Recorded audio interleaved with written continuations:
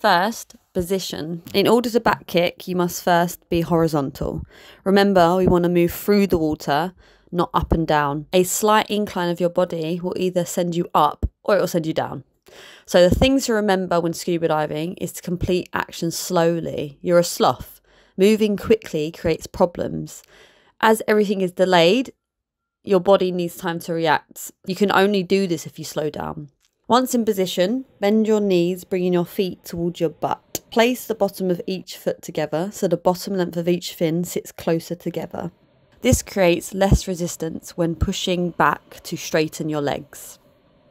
Once your legs are straightened, your feet turn outwards so each fin sits flat in the water. You want to keep them flat so you effectively use the meaty outside part of your fins to push the water past you. Bring the size of your fins towards the front of your body. So this in effect allows you to be pushed backwards. So you can see here, my legs start to float up because I'm one of them people that have really floaty feet. My feet tend to want to go to the surface. But you might find that you've got sinky feet. So you might find that your legs keep dipping down.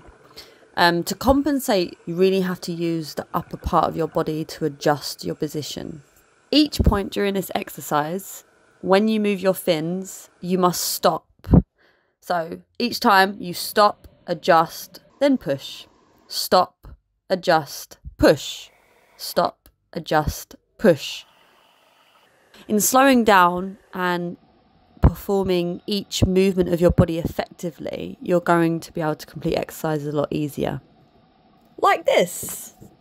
By all means, I'm not an expert at this fin kick. I'm just giving you some tips that helped me to develop this as a technique when I'm scuba diving.